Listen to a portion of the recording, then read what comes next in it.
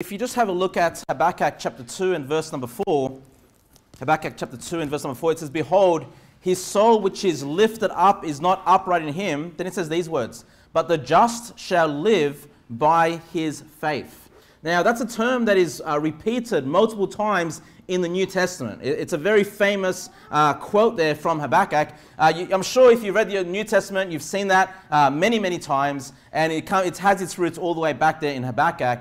But what I am preaching on tonight, brethren, is continuing the series on the fruits of the Spirit, which I'll just read quickly to you in Galatians 5:22. It says, "But the fruit of the Spirit is love, joy, peace, long-suffering, gentleness, goodness." We're up to faith. We're up to faith, which is why I wanted to read Habakkuk 2:4. "But the just shall live by his faith." You know, you as a just person, as a saved person, are commanded to God to walk and to live by faith.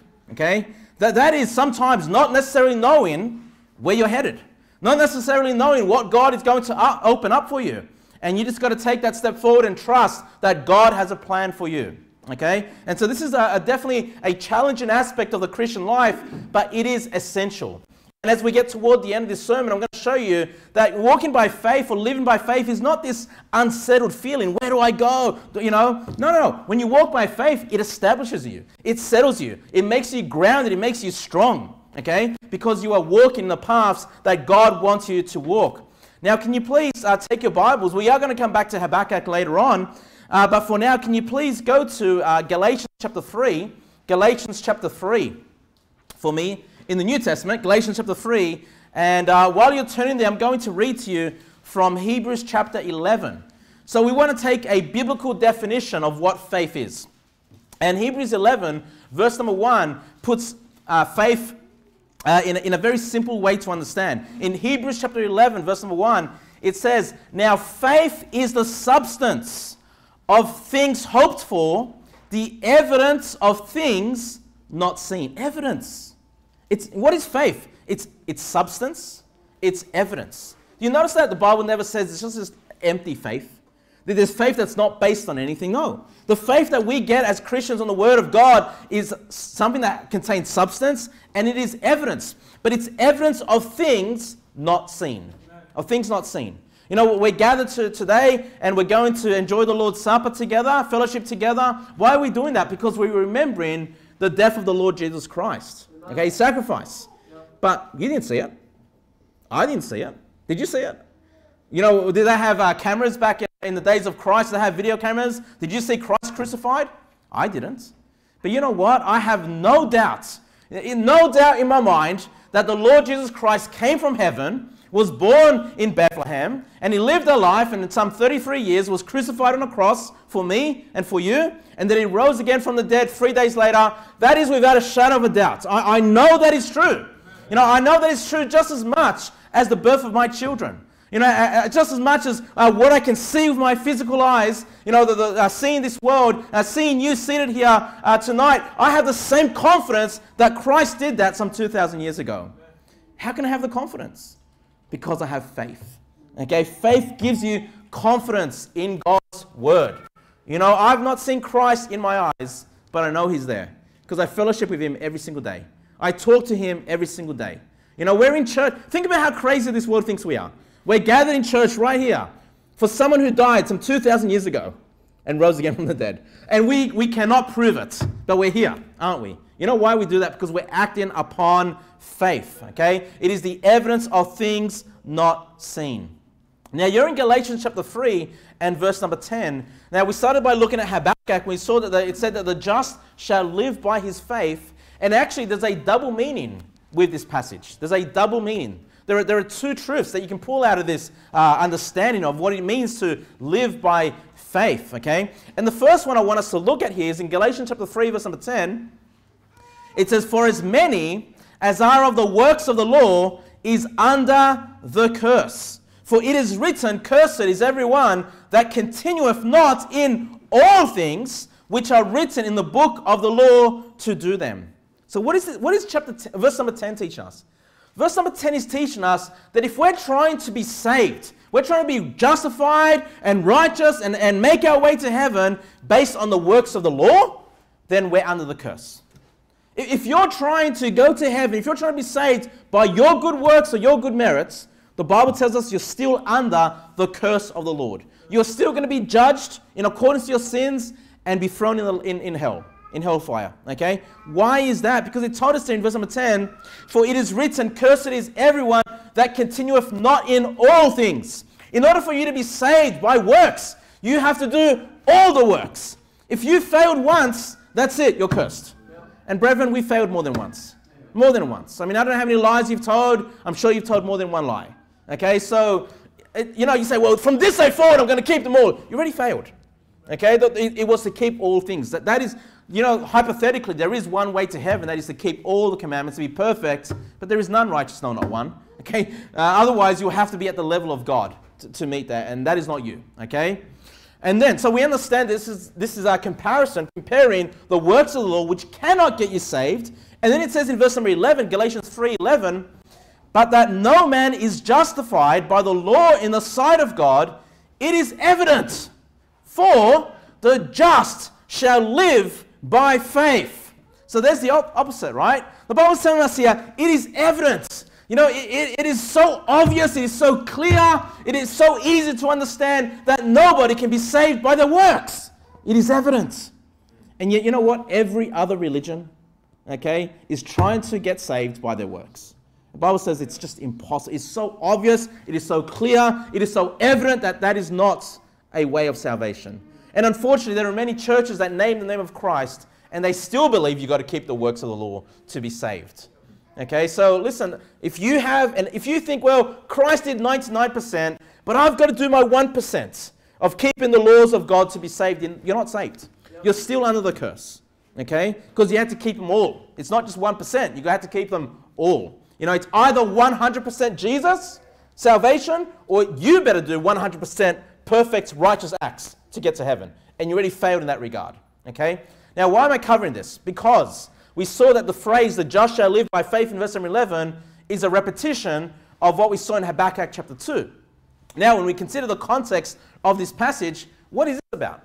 Well, we saw that in verse number 10, he was comparing the works of the law with salvation by grace through faith. So, this is about salvation. In order for us, the fruit of the Spirit here was faith, right? In order for us to even be saved, to be a child of God, we first had to put our faith on the work of Christ, on who He is and what He's done for us. His crucifixion, his resurrection from the dead. And so when you look at that phrase, right, the just shall live by his faith, it certainly does have an application on salvation. Because that is how we got saved, okay? The just shall live by faith. Once you put your faith on Christ, you are made alive. You are born again. Your dead spirit is revived once again. You have that new man. You've been made alive. You've been given eternal life. So certainly, eternal life is simply by faith on the finished work of Christ. Now, can you please turn to Matthew chapter 18. We are going to bounce around a little bit in the Bible tonight. Matthew chapter 18, please, and verse number 1. Matthew chapter 18 and verse number 1.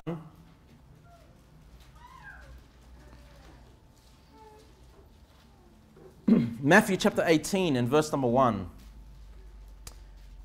We need to understand the kind of faith that God wants us to have. All right? Now, I think faith is a lot easier for children. Normally when we go door to a soul winning, isn't it mainly younger people that get saved? Like the older someone gets, the less likely, from your experience, it's less likely that this person is going to believe in the Lord Jesus Christ. Okay? There's a reason behind that. And if you look at Matthew chapter 18 and verse number 1, Matthew chapter 18 verse number 1, it says, "At the same time came the disciples unto Jesus, saying, Who is the greatest in the kingdom of heaven?" So I find that a funny question. But anyway, they want to know, they're talking amongst themselves, who's going to be the greatest in heaven? Okay? Now that's a good thing to aim for. I want to be great. Like, I don't want to be the least in heaven. Like, I don't want to just get to heaven. It's like, well, you believed on Jesus, well done. But you did nothing for the Lord. Right? Like, I don't really want that to be me. Okay? Well, so, I can see where their heart's in the right place. They want to be great in the kingdom of heaven. But notice how Christ responds to this question. In verse number 2. "And Jesus called a little child unto him, and set him in the midst of them, and said, Verily I say unto you, except ye be converted," look at this, "and become as little children, ye shall not enter into the kingdom of heaven." So the disciples are asking, who's going to be the greatest? Jesus says it's more important that you first enter into heaven, and the way you enter into heaven is first by becoming a humble little child. Okay? Because little children have the greater faith. All right? I mean, I can tell my kids something and they will believe me. Okay? Sometimes I tell them, yeah, we're going to do this or that. You know, and I forget, because, you know, we're busy, we've got busy lives. I forget, and then when my kids comes up and said, Dad, remember you said that you were going to do this? And for them, he is so confident that, you know, you said it and it's going to happen. You know, when is it going to happen? That's the faith of a child. They have a dependency on their parents. You know, that they trust what their parents say. As that child gets older, then they start to lose a little bit of that faith in their parents, right? But when that happens, then you should put your faith on the Lord, okay? Because your parents aren't perfect, but the Lord is always perfect, okay? Your parents are going to make mistakes, but the Lord's never going to make a mistake. All right, but anyway, the point being that it's much easier for a child to have faith. You know, in order for you to be saved, you have to be converted. You need to be changed and become like a little child. Just like a little child depends on their parents. You know, they don't worry about, you know, is the mortgage going to get paid? Is the rent going to be paid? Is there going to be food on the table today? You know, do I have clothes? Children don't think about these things. They have complete faith. They've got complete trust that mum and dad have that taken care of. Okay? When it comes to salvation, you've got to have complete trust that it's been completely taken care of by Jesus Christ. Okay, so that's the conversion to enter into the kingdom of heaven. Now, look at, so we saw that's about salvation there in verse number 3. But notice how Lord also refers to faith, not just as salvation, not just as entering into the kingdom, but in verse number 4, Matthew 18, verse number 4, he then says, whosoever therefore shall humble himself as this little child, look at this, the same is the greatest in the kingdom of heaven. Notice that. So the faith, the little child faith, to get into the kingdom, to be saved, is the same faith that you need in order to be great in the kingdom of heaven. Meaning that, you know, salvation is not just, okay, I'm going to convert myself to be a little child and trust God completely for salvation. That's good. But once you have done that, that's how you need to continue living your life of faith. Just a little child who's trusting their parents, you need to continue living your life that you're saved, completely trusting and relying on God's promises. That God's going to see you through your trials and difficulties. That the Lord's going to keep the promises that He's said that He's going to keep. That the Lord's going to help you overcome the sinful, the wicked life that you do have, and to help you walk and be established on the paths that He wants you to walk. So the same faith to live out the Christian life is the same faith that you first had to believe in the Lord. That is to humble yourself, be converted like a little child, trust in the Lord completely. Okay? Now, you're in the book of Matthew, so please go to Matthew chapter 6. Matthew chapter 6. So faith is important. We need to be like little children. We need to humble ourselves as little children. Okay? Now, when it comes to the topic of faith, as Jesus Christ walked the earth 2,000 years ago, He came across different people. And sometimes He would refer to these people as those that had little faith. And sometimes I feel like that's me. Sometimes I feel like, man, in this scenario, in this situation, I have little faith. And then there are other times when the Lord is walking and He says, well, this person has great faith. Okay? And so our faith can change over time.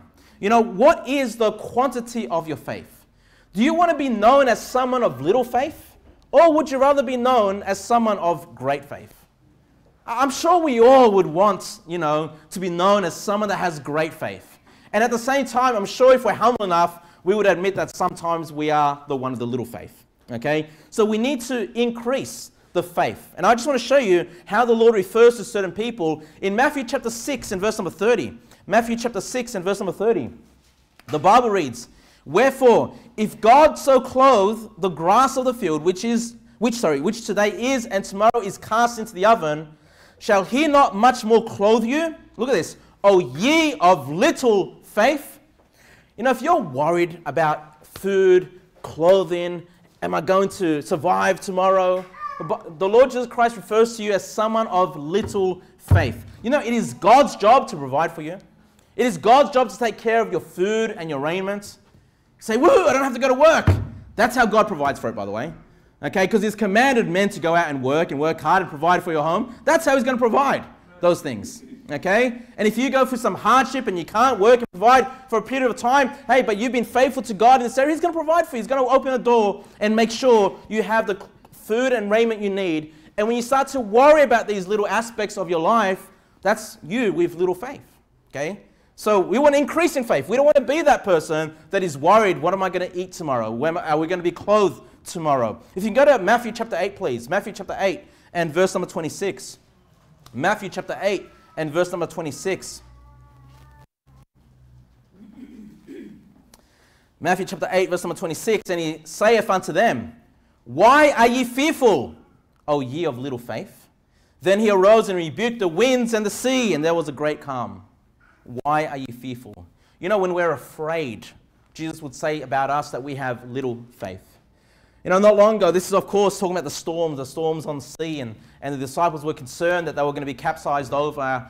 And you know, just recently we had the storms here in Sydney, didn't we? We had a lot of rain, a lot of flooding. Some people had property damage. You know, if you went for that period and you had fear, okay, Christ would say about you, oh, ye of little faith. So you need to say, well, I need to increase my faith. This is something that I need to work on. You know, the Lord Jesus Christ is someone that can calm the storms. And He's my God. You know, I should have faith that the Lord will provide and protect me. Can you please go to Matthew 14 now? Matthew 14. Matthew 14 and verse number 31. Matthew 14, verse number 31. Very similar to Matthew chapter 8, but a little different. Matthew 14, verse 31. And immediately Jesus stretched forth His hand and caught him, and said unto him, O thou of little faith, wherefore didst thou doubt? Now, does anyone know what that statement is from? Who is Christ speaking to here? Anyone? Peter, yeah. So it's amazing that Christ says to Peter, O ye of little faith. Peter was walking on the ocean. I mean, if I saw someone doing that, I'd be like, whoa, this guy has great faith. But why was it that he had little faith?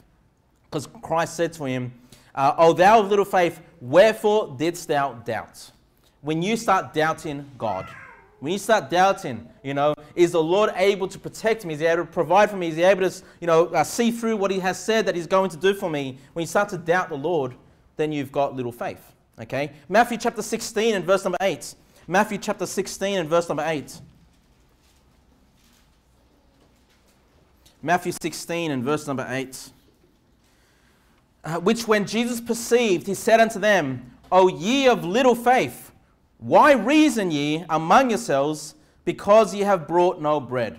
And so I just wanted to show you there, just several times, that as Christ is walking the earth and as He's dealing with people, individuals, He refers many times, especially to His disciples a few times there, that they have little faith. Okay?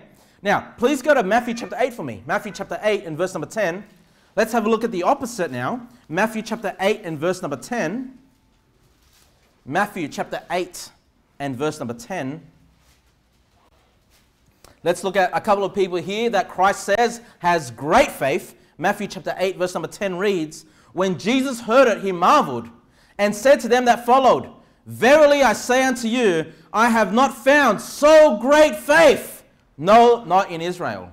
So this is about a Gentile. Okay? He says, look, there are no Israelites, there are no Jews that have this level of faith as this Gentile. You say, wow, look at the great faith of this person. That's how I want Jesus Christ to look at this church and say, wow, this church has great faith. I would love that. I would love that. So we need to fix the little faith. Can you please go to Matthew chapter 15? Matthew chapter 15, please, and verse number 28. Matthew chapter 15 and verse number 28. Matthew 15, verse number 28. Then Jesus answered and said unto her, O woman, look at this, great is thy faith. Be it unto thee even as thou wilt. And her daughter was made whole from that very hour. Have you ever prayed for the Lord to heal you? To heal you from some sickness or someone else that you love? And then they're healed? All right? And you know it's an answer to prayer. You know, sometimes, you know, we know that there are some sicknesses that you're likely to get over within 24, 48 hours. And you should pray for those as well. But then there are other things that are a lot more serious. And you pray over that person and they're healed. I've seen it happen. I've seen it happen, right? The Lord will refer to that person that's prayed with that confidence as someone that has great faith. Great is thy faith. Do you believe that God can heal you if you're sick? And I'm not some Pentecostal charismatic and I'm going to wave my jacket around and you're all going to be healed from your sicknesses. Hey, but do we believe that God can heal? Do we believe that Jesus Christ is our great physician? And if you truly believe he can heal you, you know, Christ can refer to you as someone of great faith. And so we've seen some examples here of people with little faith. We've seen an example of someone with a couple of people with great faith. So how is it then? We want to be the great. We don't want to be the little. So what is it that we need to do to get to greatness? Okay? Now I'm going to read to you from 2 Thessalonians. You don't need to turn there. 2 Thessalonians chapter 1 and verse number 3. I want you to see how Paul speaks of the Thessalonian church. 2 Thessalonians 1:3 reads, "We are bound to thank God always for you, brethren, as it is meet," and it says this, "because that your faith groweth exceedingly, and the charity of every one of you all toward each other aboundeth." Charity is like your love. Okay, so Paul looks at this church, the Thessalonian church, and I can see that your faith is growing exceedingly. So that means we can grow in faith. We can be people of little faith and grow to the point that we can have great faith. Now notice what he also said about the greatness of the faith. He also said afterwards, "And the charity," or that's the love of everyone, all toward each other aboundeth. So as your faith grows, guess what else is going to happen naturally? Your love for the brethren is going to grow. You know, do you love the brethren in this church? Do you love your brothers and sisters here? You know, do you love the children here? Do you love your pastor? I love you guys. As we grow in faith, you're going to have a greater love, a greater appreciation for one another, even when we annoy each other sometimes. Even when I see your bad habits and you see my bad habits and we get on each other's nerves. You know, even when that happens, we can still have an abundant love toward another. But you know what we need to work on? We need to work on being people that grow in faith, that increase our faith. So we're going to try to work out how is it that we can develop or grow this faith. And there's a few passages. I'll get you to turn to, let's have a look at this. Let's turn to 2 Corinthians chapter 10 for me. 2 Corinthians chapter 10. 2 Corinthians chapter 10. I am being mindful of the time. We are expecting delivery at 8 o'clock, so I'll try to wrap it up by then. But you turn to 2 Corinthians chapter 10 for me. And I'm going to read to you a very familiar passage. And this passage is about salvation. It's in the Romans chapter 10. It's about salvation. But as we saw, the faith that we need to live a life of faith is the same faith that you needed to get saved. And so we can apply even this aspect to our daily life. And in Romans chapter 10, verse number 17, it says, "So then faith cometh by hearing, and hearing by the word of God." Amen. So if we want to grow in faith, if we want to increase our faith, what is it that we need to do? We need to hear the word of God. Okay? That is why when we go door to door soul winning, we take our Bibles, we take the scriptures, or we quote scriptures that we have memorized, because it's the word of God. It's not your, your wisdom, okay, that gets people saved. No, it's the word of God, okay, that brings forth faith. But here's the thing. Yeah, we know that's salvation, but it's the same thing as a Christian. The more you hear God's word, the more you know God's word, the more you memorize God's word, you're going to increase in faith. Okay? You know, when I read the book of Revelation or the book of Daniel and we see all the end times events and, I believe it all. Like, I have no doubt that God's judgment is coming. Right? Why is that? Because I've read it in God's word. You know, reading God's word increases my faith. Increases my confidence in what God has to say. You can't show me, if you show me footage, I'm still going to believe the Bible over that footage. Okay, if it's contradictive. Okay, I'm going to believe the Bible first. Okay, because footage can be tampered with and changed and whatever, right? The wisdom of man changes. Sciences in this world changes, but God's word never changes. All right, so we can have our confidence in God's word, but it comes by hearing God's word. If you want to grow in faith and you don't hear God's word, you're not going to grow in faith. Okay, so this is important. Now, I'm also going to read to you, where did I get you to turn? 2 Corinthians 10. 2 Corinthians 10. Why did I get you to turn there? I'm up to this page. Sorry. Okay. All right. Before we read 2 Corinthians 10, I'm going to read another passage to you. In Luke chapter 17, verse number 5, This is another way that we can grow in faith and develop our faith. In Luke 17 verse 5, it says, "And the apostles said unto the Lord, increase our faith." Okay? So the Lord's teaching something difficult. The disciples are like, "Oh man, I don't think we can do this, Lord. This is so hard." And then they go to the Lord and they ask him, "Lord, increase our faith." So what's another way that we can increase or grow in faith? We need to go and petition that to the Lord. Okay? Go to the Lord, "Lord, increase my faith.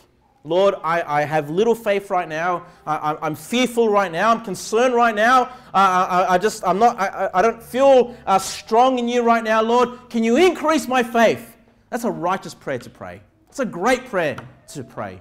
Okay? And so you can see just the basic things that we do as Christians, which we should be reading our Bibles, praying to the Lord, asking Him to increase our faith. These are methods by which we can grow in faith. Now look at 2 Corinthians chapter 10 and verse number 15. 2 Corinthians chapter 10 and verse number 15. This is another way that you can increase in faith. It says in verse number 15, "Not boasting of things without our measure, that is of other men's labors."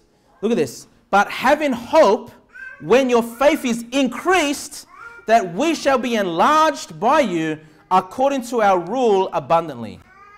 All right. So you can see that Paul is desiring for the Corinthian church that their faith would be increased. Now, when Paul is writing to the Thessalonian church, we know he's already saying, "Man, you guys are growing in faith." Because that's a good church. They got good sound doctrine. Paul's not having to rebuke them and correct them. But when we come to the Corinthian church, he says, "Oh man, you need a bit of work, but you need to have your faith increased." Okay? So you can see here that one method by doing this, why is Paul writing this to the Corinthian church? He's rebuking them, he's correcting them for their sinful, carnal ways. Okay? In order for you to increase in faith, is to overcome your sinful, harmful, wicked, carnal ways. Remember, this is the fruit of the Spirit. I've been saying this throughout the whole series. We have the battle between the flesh that wants to rebel against God. Yes, there's a part of you that wants to rebel against God. And you've got the Spirit, the new man, which has been born again. That part of you wants to obey the Lord. And you're constantly in this battle. You wake up tomorrow morning, the old man's going to wake up next to you, saying, "Walk in my ways, rebel against God, don't pick up the Bible, don't go to church." Well, if you listen to the old man, you walk in accordance to the old man, your faith will not increase. It'll be diminished. You'll be like the Corinthian church that were called carnal, babes in Christ. No, our desire should be to grow. My desire for this church is to grow. And so when you wake up in the morning, and you say, "Well, I don't feel like reading the Bible." Hey, when you feel that way, "I don't feel like reading the Bible this morning," remind yourself, that's the old man. That's the flesh. Okay? So, I've got to get rid of this thing. So I'm going to pick up my Bible and read it anyway. All right? I'm not going to give my flesh what it wants. I'm going to give the new man what it wants. Okay? And when you start living in accordance to that way, your faith will increase. All right. Can you please go to 1 Timothy chapter 3. Go to 1 Timothy chapter 3. Another passage that I have that goes hand in hand with living in the Spirit, walking in the Spirit, is Galatians chapter 2, verse 19. But you're turning to 1 Timothy chapter 3. Go to 1 Timothy chapter 3. And let me just quickly read to you from Galatians chapter 2 and verse number 19. Paul says, "For I through the law am dead to the law, that I might live unto God." That should be our desire, to live unto God. Then he says, "I am crucified with Christ. Nevertheless I live." So he says, look, there's a part of me that's been crucified with Christ. There's a part of me that has died, but I'm still alive. Okay? So he's talking about this dual nature that we have. Then he says, "Yet not I, but Christ liveth in me, and the life which I now live in the flesh, I live by the faith of the Son of God, who loved me and gave himself for me." Okay? So again, I just want to read that passage to you to show you that you're not the only one that goes through these struggles. Paul has these struggles, and he's got to remind himself, that old man has been crucified. That old man is dead, and I'm going to live a life that is in Christ Jesus. I'm going to live in accordance to his faith. Remember, it's the fruit of the Spirit. It's not faith of man, it's the faith of the Holy Spirit. It's the faith of God that we're trying to develop in our lives. All right? Now, I got you to turn to 1 Timothy chapter 3. Now, when we read the books of Timothy and the book of Titus, these are epistles that are written to pastors. It's written to people that are in the office of a bishop. Okay, pastoral epistles they're called. Now, so as we read this, the first application is to a pastor. Okay, but you'll soon see that this applies to every man. In fact, of course these books apply to every man, okay, to every person. But it says in 1 Timothy chapter 3, verse number 12. 1 Timothy chapter 3, verse number 12. It says, let the deacons, now let me stop there for a moment. So the deacon in this passage is an actual official office in the local church. You know, if one day we need a deacon, then I'm looking forward to having that deacon. The whole point of a deacon is to help the pastor, you know, take care of things in the church. You know, the administrative duties and things like that. So the man of God can be focused on the word of God and in prayer. But anyway, notice what it says about the deacons. It says, let the deacons be the husbands of one wife, ruling their children and their own house as well. Now notice verse number 13. For they that have used the office of a deacon well purchased to themselves a good degree. Now notice the next words.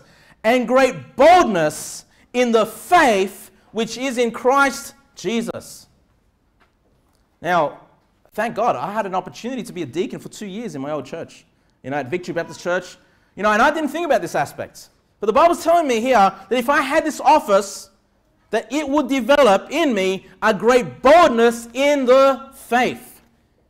Maybe that's why I became a pastor. Maybe if I didn't take the step of being a deacon first, I would not have developed a faith necessary to become a pastor. Now, why am I talking about this? You know, well, because the word deacon, yes, what we're looking at here is an actual office of a man. Okay, he's got to be the husband of a one wife, ruling children well. You can see the qualifications there. But the word deacon just means servant. Okay, and many times in your Bible, in the New Testament, the word deacon, I think it's diakonos or something along those lines in the Greek, is just translated as servant in your English Bibles. Okay, deacon just means servant. Now there is an official office of this deacon, but then we're all called to be servants. Okay, and so if we're all called to be servants, this is going to help you develop the great boldness in the faith. What are you talking about, Pastor Kevin? I'm talking about how you serve this local church, how you serve this body. You know, we have people that come up here and preach. Praise God, that's service. We have people that song lead, that's service. We have people that read the Bible, that's service. Okay? We have people that have been working on the building, and the mother's room is going to be constructed tomorrow. Is it tomorrow? I think tomorrow. Hey, that's service. Hey, those that go door to door soul winning, that's service. You know, those that prepare maybe a coffee or the drinks, or maybe the ladies that sometimes they bring some food or whatever. Hey, that's service. You know what? If you want to increase in faith, serve the local body of Jesus Christ. Serve your brothers and sisters in the Lord. Say, well, I don't like my brothers and sisters. Well, here's the good thing. Okay, even if you don't like them. Okay, when you serve them, you are serving the Lord Jesus Christ. Okay, I mean, this is a great way. And the Bible's telling us in service that we will develop great boldness in our faith. What a great way to increase our faith. Just serving in the local body. Now, I hope you like one another. If there are people in the church that you don't like, well, get used to it, because that's life. You know, there's going to be people in your family that you don't like. There's people in your workplace that you're not going to like.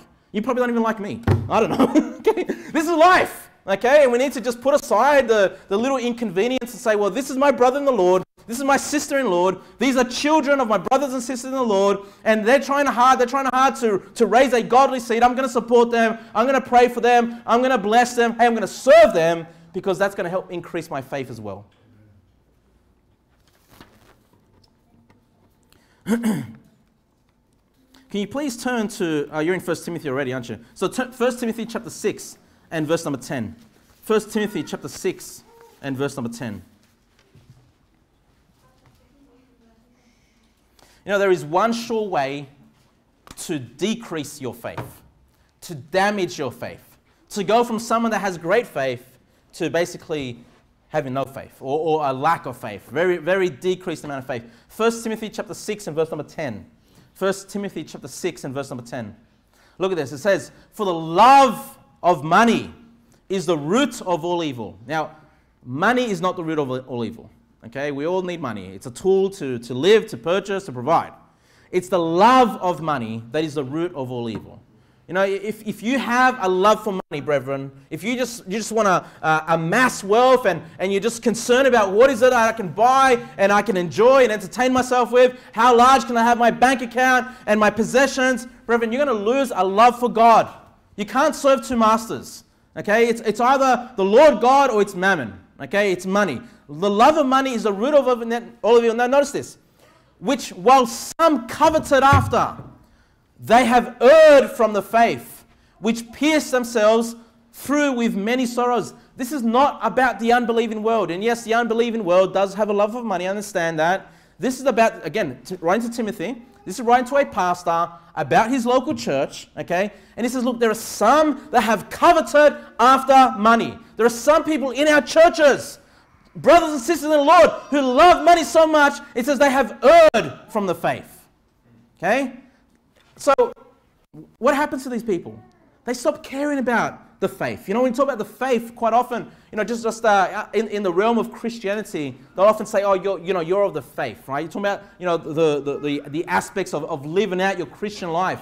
Well, some people will turn aside from living a life that is wholly pleasing to the Lord. There are some people that are going to stop picking up their Bibles. You know, I hope it's no one here, but it may very well happen, right? Or people that say, well, you know, I don't want to be in church anymore, and you get out of church, and I'm going to stop praying because the Lord's not answering my prayers, or whatever you think may be happening behind the scenes, and that will cause you to go on a downward spiral, a bad spiral, and you know where it begins? It begins by loving money. By making money, you know, basically your God on this earth.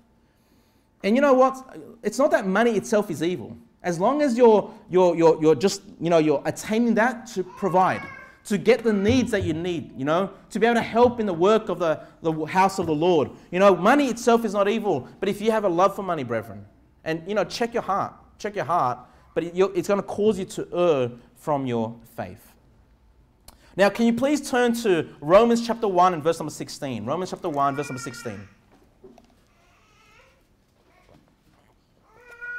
So we looked at ways that we can increase our faith. Reading our Bibles.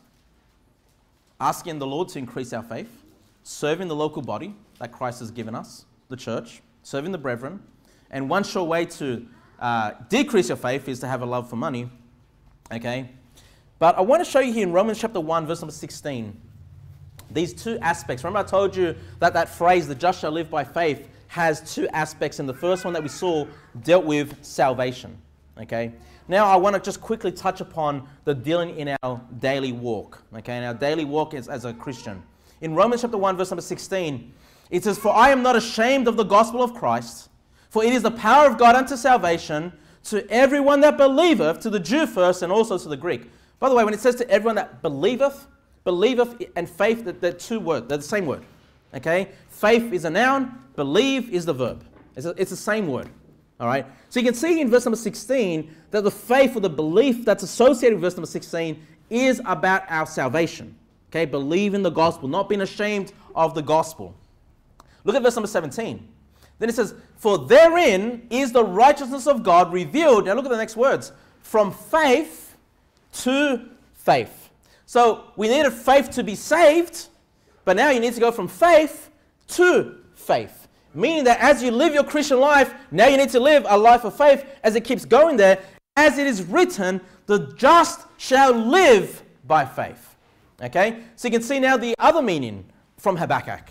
Firstly, we saw that it was about salvation, but now this is from going from faith to faith. Now the living by faith is not the everlasting life that we get, because that's already taken care of, but it's as we live our daily life, as we go about living our walk for the Lord, our fellowship with the Lord. The Bible says we need to have faith in the same way. We need to live by faith. So you can see that double meaning there, right? About salvation, but also living a life of faith. Now, can you please go back to Habakkuk chapter 2. Okay, Habakkuk chapter 2. Remember, it's the fifth last book in your Old Testament. Habakkuk chapter 2, where we got this phrase from.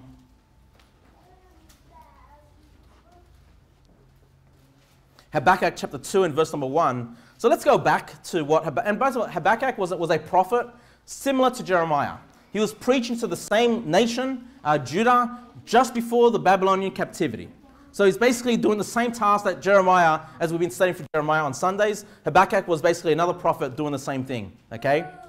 And so when we read about what he's writing, it's about the same topic, okay? Habakkuk chapter 2 and verse number 1, Habakkuk says, I will stand upon my watch and set me upon the tower, and will watch to see what he will say unto me, and what I shall answer when I am reproved. So Habakkuk is waiting for the Lord to speak to him, okay? That sounds good. You know, I think we should wait on the Lord and see what he has to say to us sometimes, right?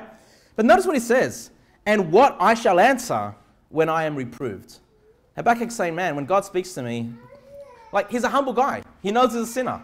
He knows he's not perfect. And he goes, oh, when I stand before God, he's going to rebuke me, right? He's going to reprove me. And then he's saying, what am I going to answer?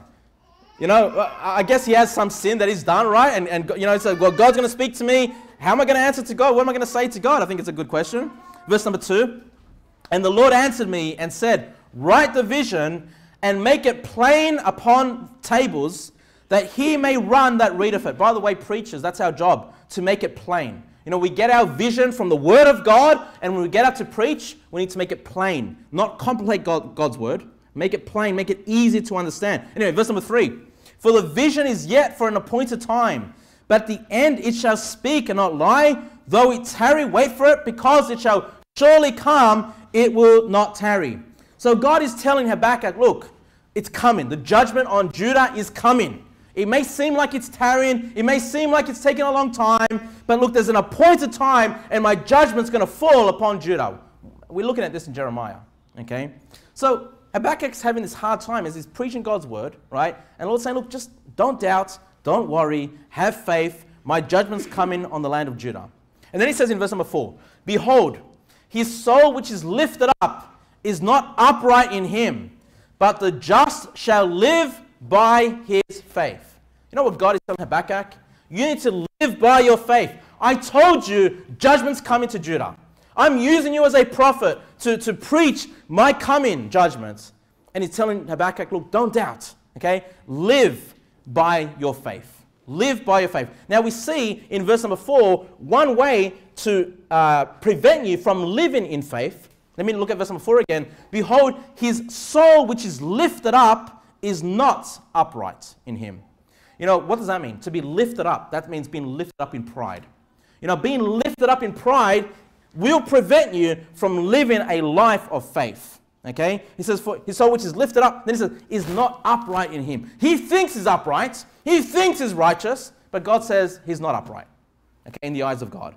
So pride, brethren, if you struggle with pride, it's going to cause you to not live a life of faith. You know, the Lord is challenging Habakkuk. Listen, humble yourself, believe what I'm telling you, my judgment is coming, and live in accordance to that faith. So now you can understand what the context of that passage was about. Now, I'm going to quickly read to you one more passage, and I'll just read it to you. So if you, you turn to 1 Corinthians chapter 16 for me, please. Turn to 1 Corinthians 16 for me. And I'm going to read to you from Hebrews chapter 10. So you go to 1 Corinthians chapter 16, and I'm going to read to you from Hebrews chapter 10, because this is another time that phrase, the just shall live by faith, is quoted, okay? It says in Hebrews chapter 10, verse number 38, now the just shall live by faith, then it says this, but if any man draw back, what's this about? The backslidden Christian. You know, we're commanded to live by faith. But if you draw back, what is God going to say about you? If you get backslidden, if you lose your faith and your trust on the Lord, it says, but if any man draw back, my soul shall have no pleasure in him. But we are not of them that draw back unto perdition, but of them that believe to the saving of the soul. And so there's an encouragement here that if we've begun this journey of going from faith to faith, continue persevering in faith. Following the Lord. Don't become a backslider, because your life will end in perdition. What's perdition? Destruction, judgment. Okay? As Christians, we are called to live a life of faith. Why is it so important though? Why is faith so important? Pastor Kevin, it seems like just trusting the Lord and trusting His Word, it's a difficult thing to do. You know, how is it that I can have confidence? Well, I told you at the beginning of the sermon, this is one sure way to have confidence. in your life. To be a man or to be a woman, to be a child of faith. You're in 1 Corinthians chapter 16, right? Verse number 13. 1 Corinthians 16, verse number 13. Notice this. It says, watch ye, stand fast in the faith. Quit you like men, be strong. So if we want to be strong people, right? We want to stand fast, be unmovable. What is it that we need to be unmovable about? What is it that we need to be steadfast about? Our faith. You see, faith is not just this empty faith. Who knows what the future holds? I don't know. No, being a faithful person makes you stable, makes you strong, makes you grounded. I don't know what the future holds, but I know the one that holds the future. That's why you can have confidence, because it's the Lord that is above all things, and I'm His child, and His eyes are upon me. He's watching where I go. He's watching the steps that I take. Can you please go to 2 Corinthians now? Go to 2 Corinthians, just your next book over, 2 Corinthians chapter 1, verse number 24. 2 Corinthians chapter 1 and verse number 24. As I said, brethren, faith gives us stability. 2 Corinthians chapter 1, verse number 24. It says, not for that we have dominion over your faith, but are helpers of your joy. For by faith ye stand. Amen. So when you fall as a Christian, when you've seen Christians fall, why is it that they fell? They were not faithful. They did not live a life of faith. Okay? But if you live a life of faith, the Bible promises us that you will stand in that faith. Okay? You will stand upright. You will continue walking in the ways that God has for you. And lastly, brethren, I'll just read to you.